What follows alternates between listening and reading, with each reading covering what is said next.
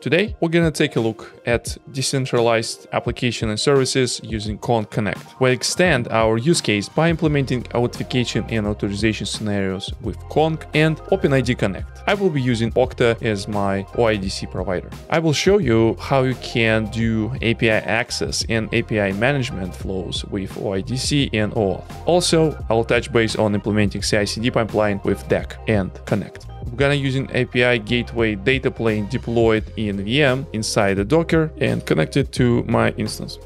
Let's quickly hit this endpoint with Insomnia and make sure that endpoint is up and running. So our data plane is ready to use and our control plane is ready to receive commands. We're gonna using DEC and declarative configuration to define our service. In this example, we're gonna use HTTP bin website as our upstream service, and we will configure our data plane using following path. We're gonna use name as HTTP bin. We're using path as HTTP bin.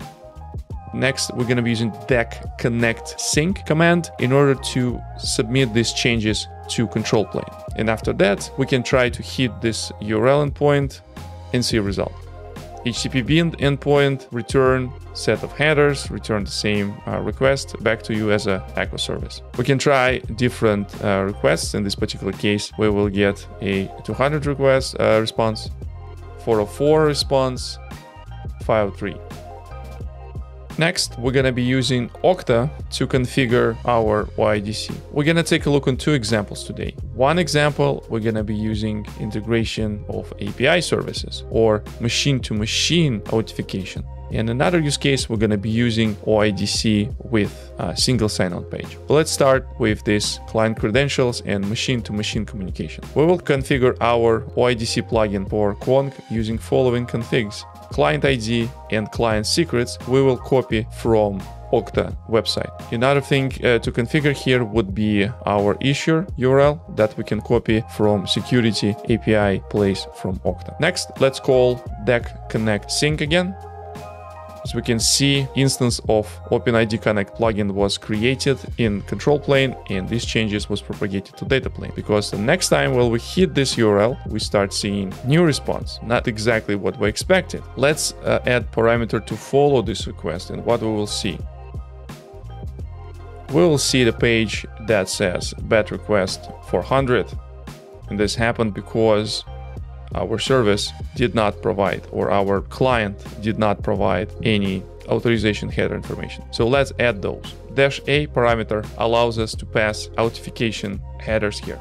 So in this example, we implemented service-to-service communication using OpenID Connect. And let's quickly take a look into this authorization header that includes JOT token. We're going to use JOT debugger at token.dev to inspect our token and what we see here. We see our issuer, we see our scope that was configured in Okta. So that's something that we can take a look and application use to investigate. So next thing, let's add another route that will point the same service. In this case, we're going to configure different plugin. With this route, we're going to configure another use case. Now this route was created. Let's quickly test this. We'll also call same status endpoint, and we call get endpoint. Now, in this case, we learn how we can use Okta authorization to implement a login screen for our application. Notice here that in configuration of this particular use case, we also need to provide a redirect URL in order to, after successful login, application user will land on particular page. So let's configure this OIDC plugin for /HTTP bin to client ID and client secret. We copy it from page in Okta, and issuer here also specifies same security API issuer URL that is configured in our account. Next, we update configuration. We invoked DEC connect sync. I would like to open incognito window that doesn't have any authorization information and try to hit this URL. Now I see Okta login window. Let's take a look what kind of users are allowed to log in here. And we're going to be using one of the users who never gonna give us up. So in this case, we're going to use login as a Rick Astley and login to the system. By copying and investigating this JOT token using JOT debugger, we can take a look what kind of information we also can get from this token. As we can see here, some extra information was added here about subject and about group. We can control those group and the scopes inside the Okta, and after that we can propagate this to our application. Our application can read this token inside and make a decision what to do with this user.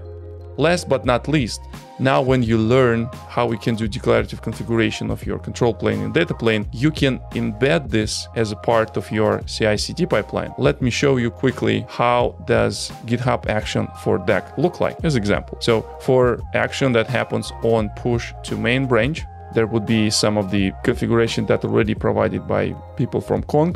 You will have set up ready to using DAC, and after that you can, on each commit, you can do DAC connect sync, and we will providing connect email and connect password from the secrets inside GitHub action.